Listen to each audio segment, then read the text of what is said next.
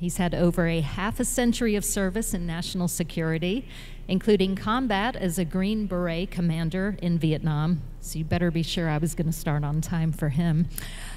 He held key assignments in special operations, intelligence, and research and development, and participated in several unique programs, including application of psychokinesis, enhancing human performance with NLP, or neuro-linguistic programming, and experimentation with a unique energy source known as the Hutchinson effect.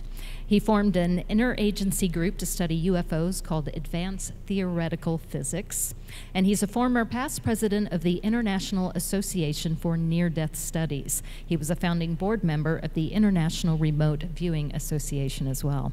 He has published 5 nonfiction books, including Future War, UFOs, Myths, Conspiracies, and Realities, and most recently, Reality Denied, First-Hand Experiences with Things That Can't Happen But Did. Please welcome John Alexander. First of all, as the intro said, I've been involved in studies in many, many areas. And in my view, all of these things are interrelated, and that does include UFOs and even the issues on cryptozoology. Now, to this topic, UFOs. I'm not sure what you mean, because I've heard everybody talking about, we want to have advanced technology and that, but I got little balls of light, orbs and whatnot. We've got huge craft, literally miles across, that are quite physical, and everything in between. And it's the problem that I see is there are so many different kinds of things. So when you get into the issue of, do they exist or what does it mean? It's you got to get back to, what type of UFOs are you talking about? You have a B-52 that's out on a training mission. As it's headed back, the air traffic control comes back and says, we want you to go to XYZ, the site, and they go, what are we looking for? Or what is it? You'll know it if you see it. And this is one where Brad Yunion was a pilot. They're flying and they come over the UFO, which they described there on the ground, hundreds of feet long, 200 feet in diameter, glowing craft. In addition to the crew, there were credible witnesses on the ground that saw it hovering, so you had many different perspectives on that craft. And the explanation was it was a star or Venus or something like that. And you're going like, they flew over Venus? Give us a break. It was interesting, there was an object that came up on the B-52, and you look in the lower right-hand corner there, and they had the good sense to snap a picture because they saw something approaching it and went away. Of course, there's been a lot of pilot observations. This has gone on for some time. So what did we do?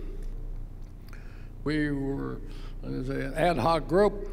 We had self-initiated. Everybody was interested, no particular funding. So we decided that we would take a step forward and actually try and make it formalized and get it funding.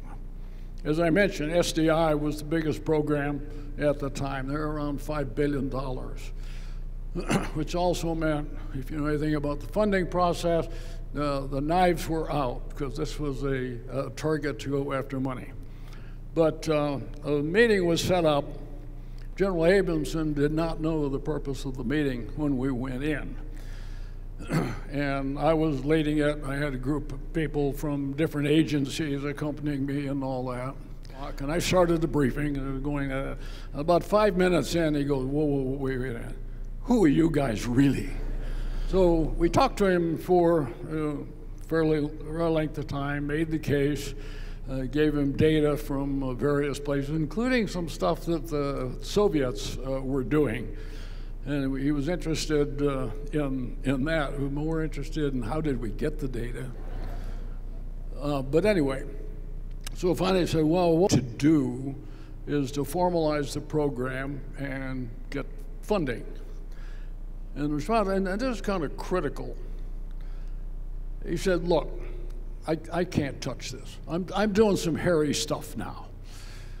And, you know, the big budget people are after it and trying to explain it. He says, if I get caught doing UFO study, that's going to assume that I'm not a good steward of public funds. And I won't just lose that money, I'll lose a lot more. Now, I am interested, he said he would be interested, and he says we are soon going to be monitoring more of space than we have ever before. And if you can tell me what to look for, we can put it into the algorithms and that, which we thought was kind of critical because, like I said, you saw things that were zipping around and behaving in unnatural ways. This is the greatest story never told. And I don't know what you mean by disclosure. I mean, but we had 3 presidents. You know, Reagan chased the damn UFO. Carter had reported one. Truman had reported over UFO or over Washington area. The rest of them won't go through who all of those people are, but they're from world renown, have all been saying UFOs are real.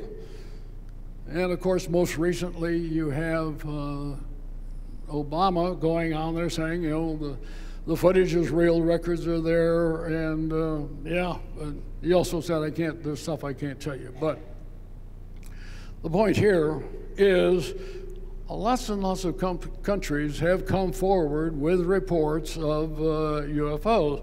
Now, we were told that if this happened, you know, terrible things would happen. The world would collapse. You can't handle it. That's not what we've seen. This has generally been the response globally. One of the key issues that I want to point out, though, this goes back to the infamous Twining memo. And yes, it was classified in 1947 when it was put out. It was before he became chairman of the Joint Chiefs. But the point here is he had said in 47, yea, verily, this is real. The phenomenon is real, it's not a vision. Now, one of the key issues to me, because remember, it's going out classified. This is very shortly after the supposed crash at Roswell. You don't see anything about the crash, and that he's talking in a classified manner to his own people, saying that you're going to have to take it. Now, the problem that I see is UFO community will not take yes for an answer. It just, you know, I don't know how many people have to tell you, yep, it's real. The other, where I disagree with a lot of people, is we do know that most people believe in UFOs. At least 70%, probably higher than that, and particularly now.